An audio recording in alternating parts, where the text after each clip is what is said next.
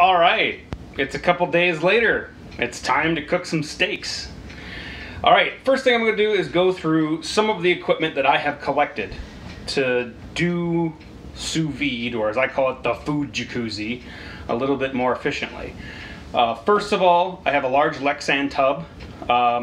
If you're lucky on eBay, Amazon, wherever, probably can pull one of these for 20 bucks or less, but let's be honest, if you go to a food service or restaurant service, they're gonna charge you 50, 60 bucks for this thing. You don't need like the best, most space age material. You just need one that's gonna be heat resistant. So look to make sure that it's going to survive boiling water, because it's possible that you will boil water in this by accident. We'll get to that. This is the actual sous vide immersion circulator. It's got a heating element, moves the water around everything. It's got a little clamp on the back.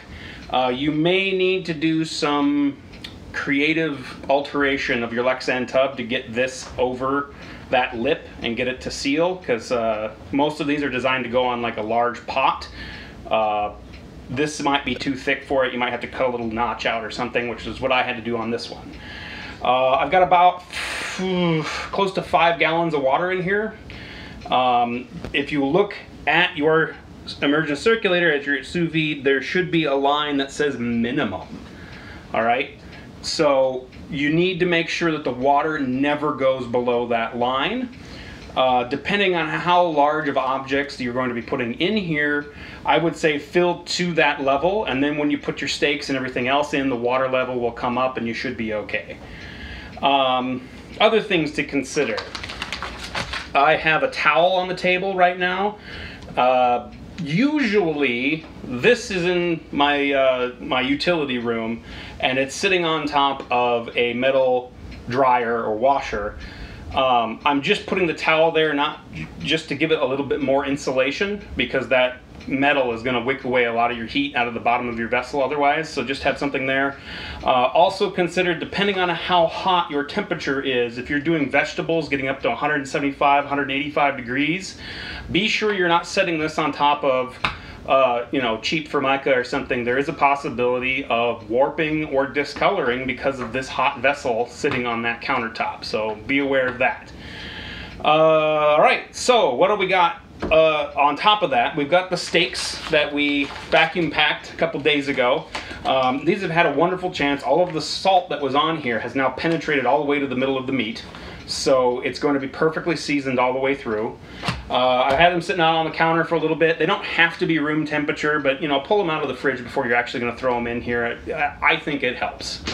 You're going to want to have a large pitcher.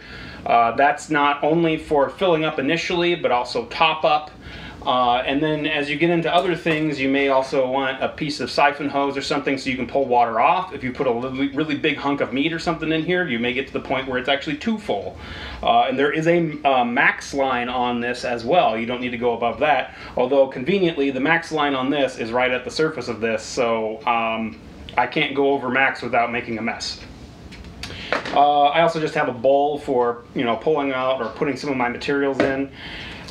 Something else you may want to get into if you're going to do this a lot is a sous vide rack. You can buy these pretty cheap. There's all sorts of different designs. This one folds out, and it has a whole bunch of little inserts, and the whole idea here is to keep whatever you're cooking upright and basically suspended in the water column so that it has even heat all the way around, and that's going to help it cook better. So I'm just going to kind of eyeball this. I think I want these a little bit tighter, so I'm going to move this one over. Now, something else to consider is, depending on what you are cooking, especially if you get into higher temperature stuff, vegetables and whatnot, they will off gas, and that is going to create buoyancy, and that is going to want to float up out of your water, and anything that's above the surface is not going to it's not going to cook evenly. It's not going to cook as efficiently anyway. And I usually have a couple extra ones. I'll just throw them on the top. So I'm going to go ahead and throw these in. I've got my sous vide set at 135 degrees. which is just warm enough that I don't want to leave my hands in there too long.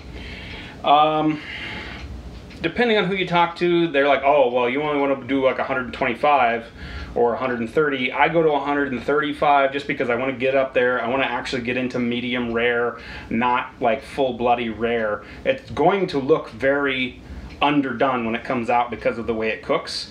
But the other thing to consider is that if you're used to cooking on a grill or in an oven or whatever else, there is no carryover on this. So whatever temperature it gets up to, that's the temperature it's going to stay at. So if you want your done internal temperature to be 135, this has got to be set to 135 or you'll never get there.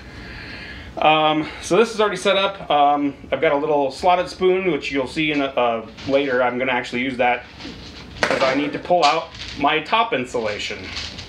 These are, they're like very tiny ping pong balls or little poly balls. They're hollow.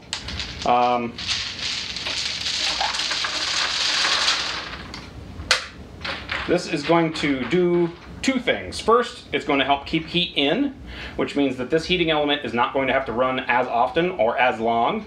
And secondly, it's going to drastically reduce evaporation, which if you're going to be doing longer cooks, like for example, I will do a pork butt and leave it in there for 36 or 48 hours.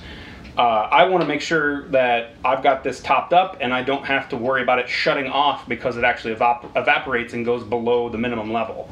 So, but for this, I'm not worried about evaporation. This is only going to be in here for 2 or 3 hours, but I do want to keep that heat in. So yeah, we are ready to go.